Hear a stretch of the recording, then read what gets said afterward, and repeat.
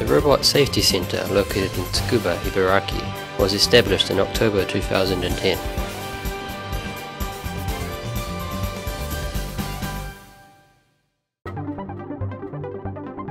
Service robots are expected to come into wide use in practical applications such as nursing, welfare, household support and security. However, techniques and standards for human safety have not yet been established. We believe that implementing a new system to certify the safety of service robots will lead to their practical application and commercialization. To prove the safety of service robots, they require safety certification from testing authorities. The Robot Safety Center will provide the facilities to develop testing technologies for verifying safety. We will also be the central base for the new examination and certification systems used by testing authorities and contribute to important international safety standards.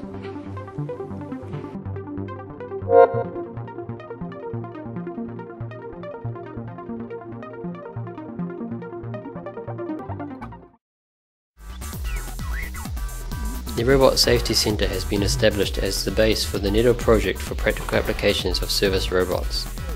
Tests on ordinary industrial products such as mechanical tests, electromagnetic compatibility tests, collision tests, and functional safety tests in which the robots stop or avoid obstacles before a collision occurs are performed at the center.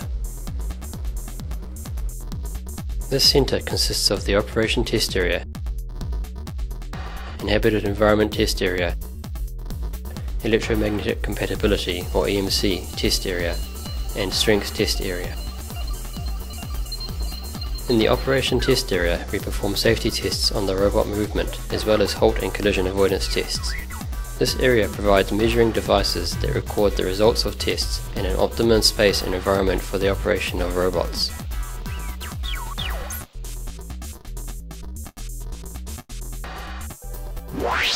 In this demonstration, a service robot avoids an obstacle. Using a special camera, it is possible to detect the position of the robot down to the millimeter.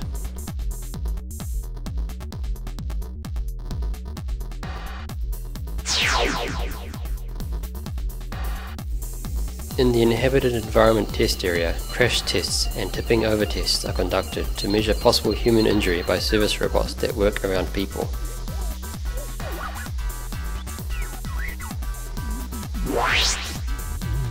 This is a demonstration of a crash test.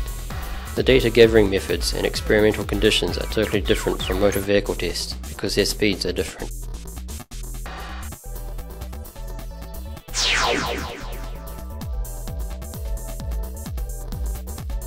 Just like general industrial products, robots must go through mechanical strength tests to prove their safety.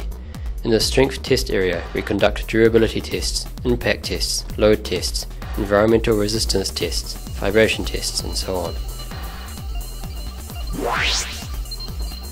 This is a demonstration of a durability test for a wearable robotic suit. Until now, the durability test had been performed manually. Using environment vibration combined test equipment, the environmental resistance of robots is measured. Tests can be performed with vibrations and at various temperatures and levels of humidity. In the EMC test area and anechoic chamber, we measure operational changes in the service robots when they are exposed to strong electromagnetic waves and electromagnetic noise from robots while they are operating.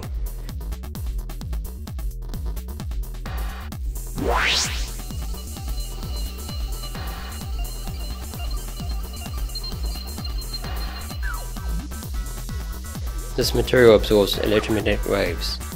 To block waves from external sources, the material is installed all over the walls in the anechoic chamber. Including those shown here, a total of 18 safety testing devices are installed in the center. The Robot Safety Center will conduct research and development into safety standards and safety verification techniques for robots. We expect that various kinds of service robots will go out into the world in the near future through our center.